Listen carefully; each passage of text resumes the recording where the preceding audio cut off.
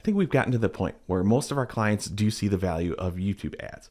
But one thing they're still struggling with is the creative. A lot of our clients still can only provide us with horizontal videos. And while they can still work, they're not reaching the full potential. So that's why I want to talk about vertical and square videos.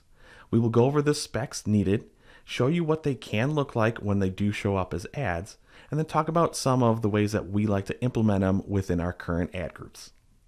The first thing I want to show you is why it's important to have dedicated square and video creative.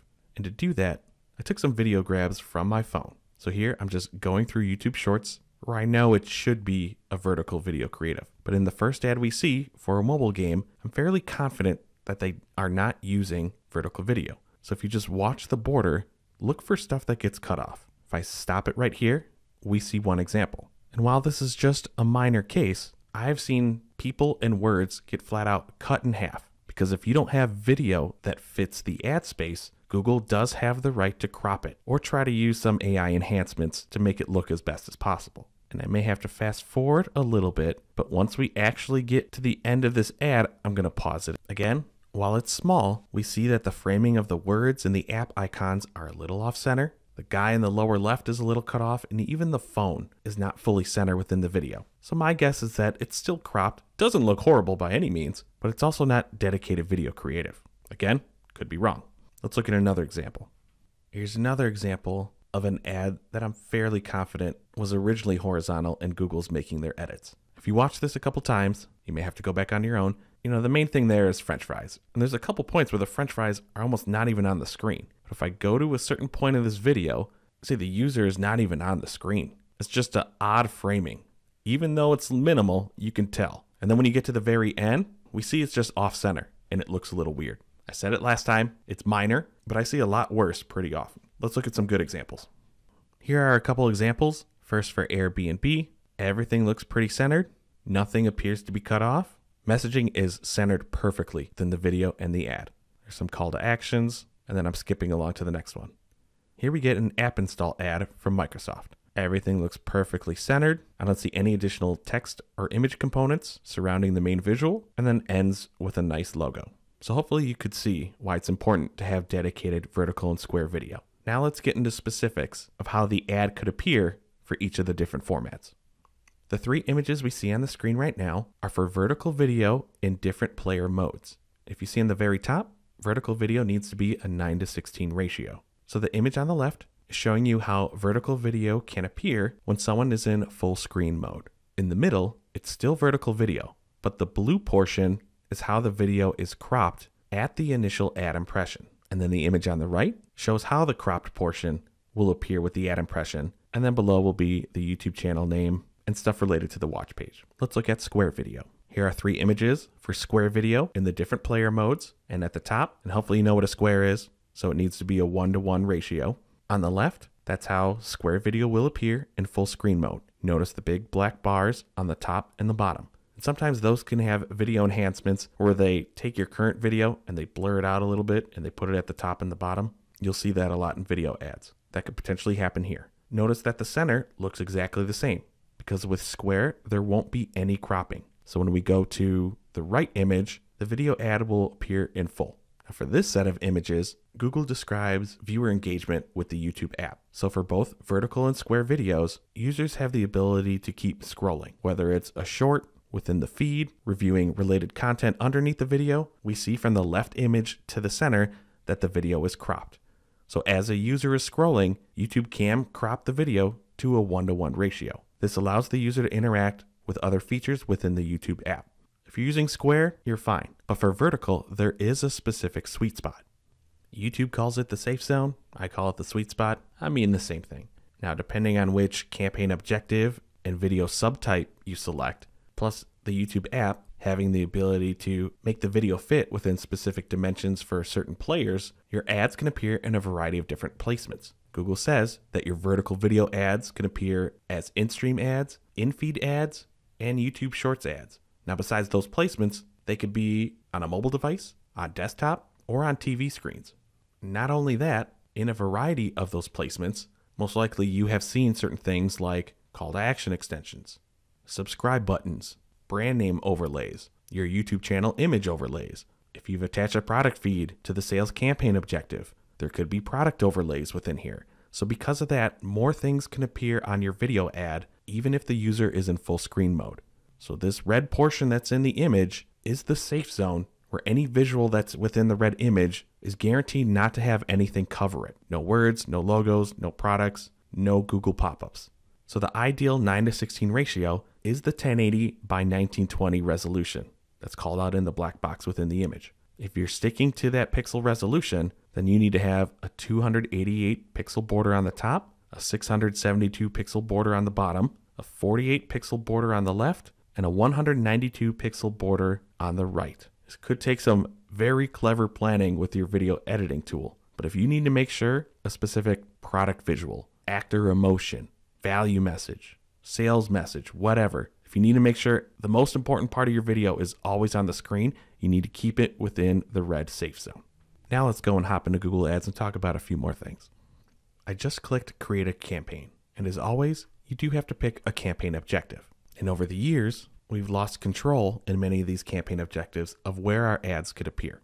And it's important to review this to have another reason to solidify why it's necessary to have dedicated square and vertical video creative. Local store visits, that's Performance Max now. App promotion, you can add videos. And as we saw in the examples earlier, app promotion is going to be heavily mobile. Now, awareness and consideration does have video. And if you look at the subtypes, if you're focused on getting video views, Shorts ads, it's definitely a placement. Audio-based ads, not too much of a concern, but even the other two options, when we're looking at in-stream or bumper ads, definitely see desktop and mobile. So having a good variety of video with this campaign objective is going to be important. Now sales, leads, or website traffic, that's going to be your video action campaign objectives. Make sure you have your conversion selected, and then we get to choose our objectives, and then I'm going to click continue. I'm doing this just so we can look at the network settings for a video action campaign. Again, besides sales, it is for leads and website traffic. Now within the network setting for a video action campaign, we cannot uncheck these boxes. For video subtypes, it is what it is. So this means we are locked in to showing our ads on Google's video partners. And Google flat out says that a large portion of their video partners inventory is vertical focus. So if you're running a video action campaign, it's borderline crucial that you have video assets that really fit square or vertical. Not only that, Google also states, and this applies to all objectives, that vertical video could also show up on desktop devices. It's based on the individual user's behavior and how they may typically watch YouTube on their desktop. So for this video, as I X out of this, I'm not going to show you how to design a square and vertical video. Maybe you have someone in-house who can do it, a partner, video software, there's AI programs out there, but Google does have a tool that can potentially help you with this. And since I said tool, of course, we need to go to Tools, go to your shared library, and then go to your asset library. From here, click on New, go down to Video, and there we see an option to create video. If you don't have the creative know-how or the budget to really pump out a ton of different video variants, especially all the different sizes, maybe check this tool out. Google has a variety of different templates within the asset library, both horizontal and vertical, that can at least give you something better than just a standard horizontal video for everything. You can see by just hovering over it, you get a little preview of what the video could look like and the time length that it's going to be. Scrolling down, let's try to find some other examples. And then underneath the examples, Google's giving you other assets needed to be able to finish this template. How many images needed, your logo, and certain text areas. And you can see in the preview where it's going to be. And I'm not going to go over all of them or setup. I do have an older video talking about this video creation tool. You can watch it right here. But this could be a decent tool for your brand to start testing out different sizes if all you can get right now is just horizontal video. I'm going to close out of this again, because then when we go into a campaign, I'm going to make sure I'm sorted by just video, and then let's just pick one. Go into an ad group. When we're creating ads, you can search for the video or paste in the URL of all the different varieties. I'm not going to go through ad setup, but let me jump ahead quick. I chose one horizontal and one vertical, and I'm including them within the same ad group. For most of our campaigns, we're combining all these different ad sizes, especially for video action campaigns where we really don't get to control where the user is going to be watching the ads. So because we lose that control, we want to make sure that we have creative in each ad group that can really satisfy all placements on all devices. And yes, I do understand we still get device control, But really the only device I've turned it off in campaigns has been TV screens. We just see too much value with running desktop and mobile. So because we know we're going to be running on those multiple devices in a variety of placements across several networks, we're going to be adding several videos, more than just 2 that you see on the screen right now. I want a handful horizontal. I want a handful of vertical, all within the same ad group. It may seem a lot, but it gives us more insights and better testing. And now that Google has split view rate into in-stream, in-feed, and shorts, you'll be able to see the difference on these placements by the types of creative that you're using. You can also go up to your columns. Let's modify columns. And then we can choose viewability. You may want to look at your viewable rate and your viewable impressions. I'm going to click apply.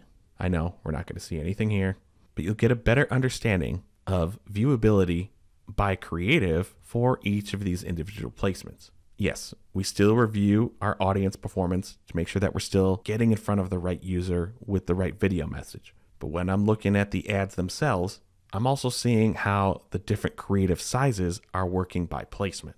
And then finally, you can go to assets, go to videos, still within the same ad group.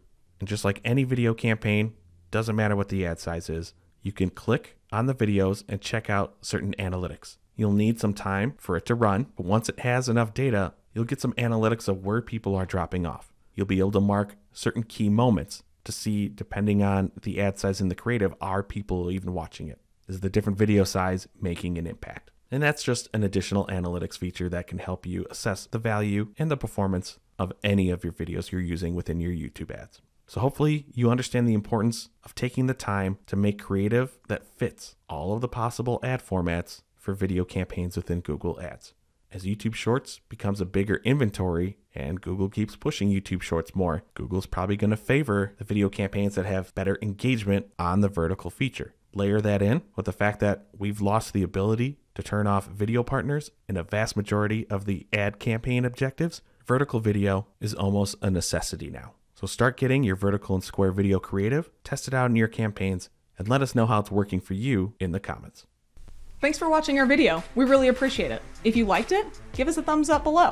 If you really liked it, maybe think about subscribing to the Paid Media Pros YouTube channel and you'll get alerted every time a new video drops. If you really liked it, you can help support the channel by checking out some of the t-shirts that we're wearing on our merch shelf, as well as looking at the Super Thanks button.